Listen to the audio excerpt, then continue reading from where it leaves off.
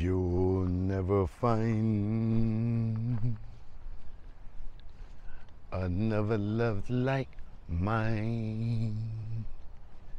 One who loves you the way I do. Oh, I'm not bragging on myself here, baby. But there's no one else. There's no one else but you.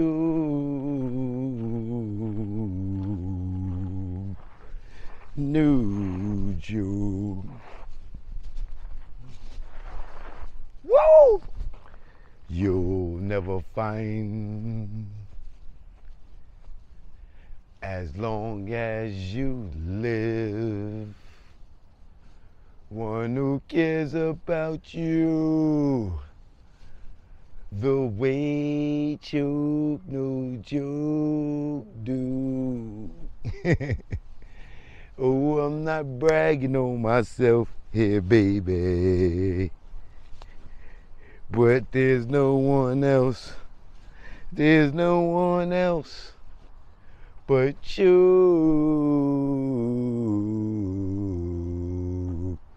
New you. Yeah. Choke no joke, I'm here. You know what it is. Truth be told, all day, every day, even on a holiday, even on your birthday. Shout out to all the Virgos out there. You know, Libra season's on the way. All right.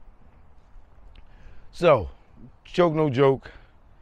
I just want to get into this Dawn Richards thing. Y'all seen I've been reading the transcripts. I'll get to the next part of it. I guess that would be part 3 for us. Or at least to my loyal viewers in here, you know what I mean?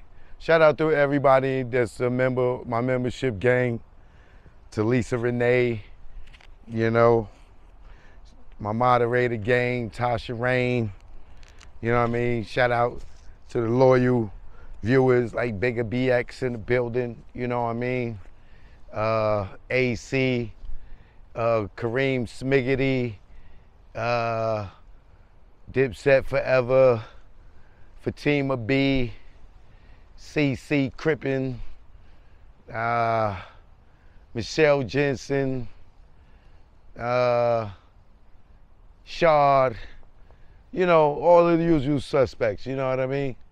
Y'all know who y'all are. You know, my man Paul, my brother Paul, always look out for me, you know what I mean? And all y'all that donate, I appreciate y'all who donate, because y'all don't know how it is out here in these YouTube streets. It's hard for a bill. Yeah, but so those who appreciate the work and send cash apps at Choke No Joke, of course, I appreciate you, all right? Getting into the Dawn Richards lawsuit with Diddy, I know a lot of y'all don't like the fact that I give an opinion on, you know, some of these situations with some of these people that, you know,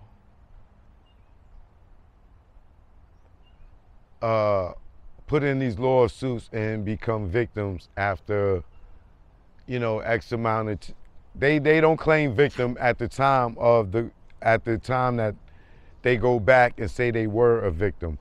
And that's the only thing I have a problem with. You know what I'm saying?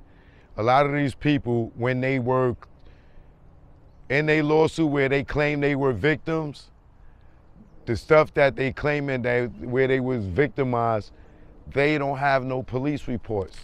They didn't take no type of action, you know, whether it was street justice or government justice. There's no justice. They not seeking justice. And for me, justice don't have to always come through financial gain. And in this case, you know, Dawn Richards, her case, to me, it feels like, you know,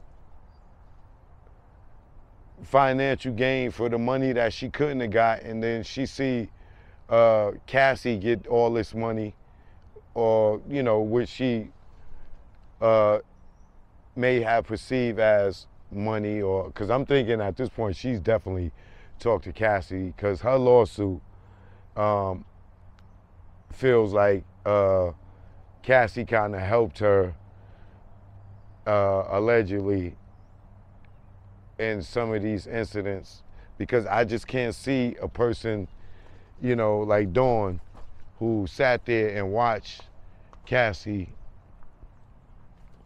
get all this abuse and would still want to deal with the man that she seen physically abuse this girl. Like, to me, it's crazy. You know what I'm saying? Like, how do you sit there and watch somebody get abused? Like, it's like working for, being on the same label with Tina Turner. You know what I'm saying? You seeing Ike whipping her, abusing her verbally, all this stuff, and you still want to stay on this label? Like, you want to still work with Ike, knowing that he's capable of beating on women and things like that. Like, why? Please tell me why.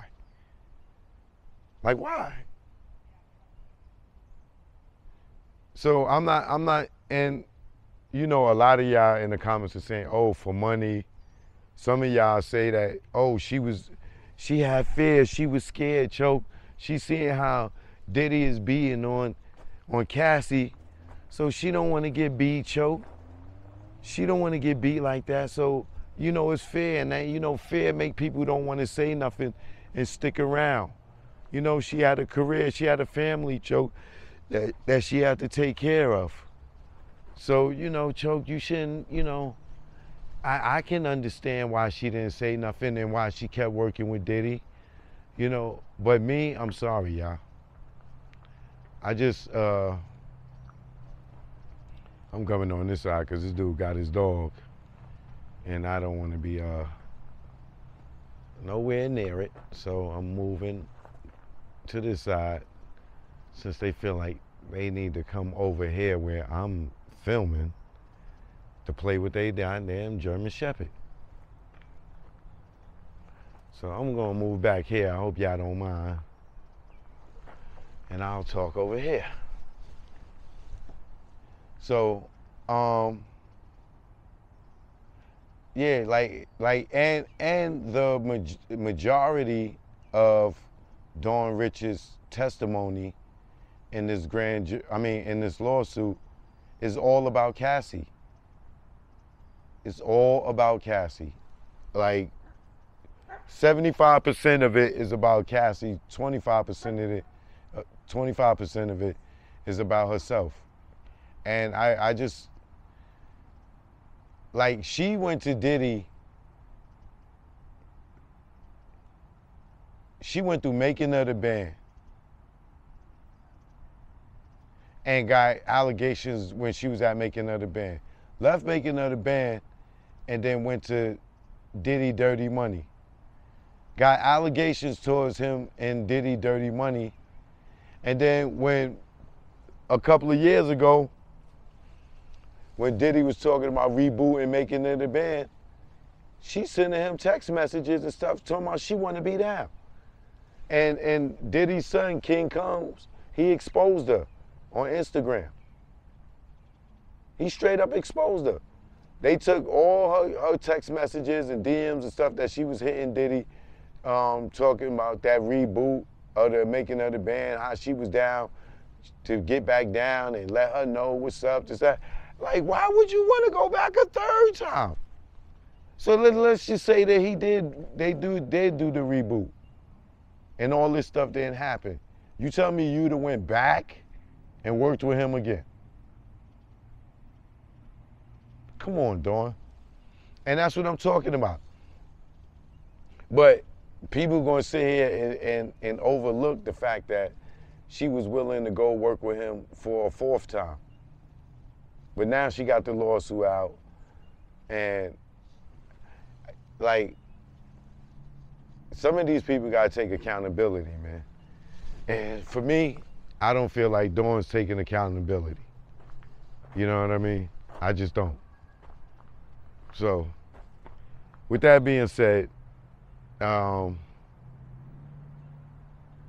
gonna get back to Dawn. I'm gonna read it all the way through because everybody say, "Oh, Choke, you got to keep reading. You got to see where Neo and Usher and was there and Diddy punched Cassie and they didn't do nothing. Why are you just talking about Dawn?" Okay, Neo, Usher is an isolated incident in all of Dawn's lawsuit, right? Now, I don't even know if any of this is true, but if if Usher and if Usher and Neo was sitting there and Jimmy Iovine and they saw Diddy do this, then as men, they punks.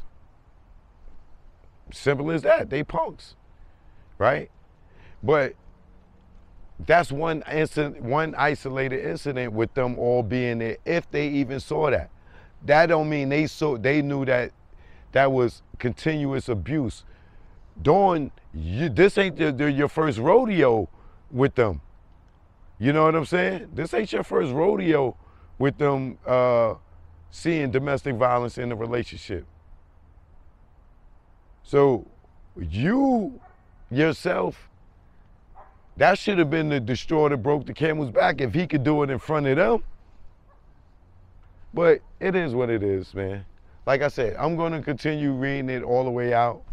I'm going to see how much more is there any more allegations, because as of yet, I have not seen her say anything as far as Diddy having sex with her or drugging her.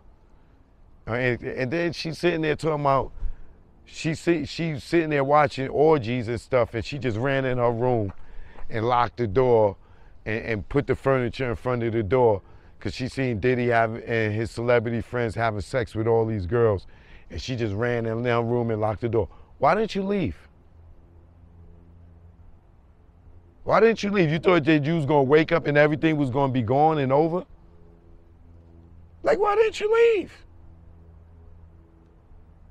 And this is what I'm talking about. Some of these people got to take accountability. And I don't feel like she's one that's taking accountability for a person that went through making of the band, said she was mistreated, went through, and then went back to him and got with Danny Kane, got mistreated, and went back to him and did Diddy Dirty Money and got mistreated, and here ready to go to do the reboot. But I will continue to finish Dawn's lawsuit, you know, and at the end of it, I might have a change of heart. But right now, I feel like she's not taking no accountability, and she kept going back to Diddy, even though he was this monster. But like King Combs exposed on, you can't be saying all that and then be talking about you want to deal with the person again. You know what I mean? Take that. Choke no joke, I'm out.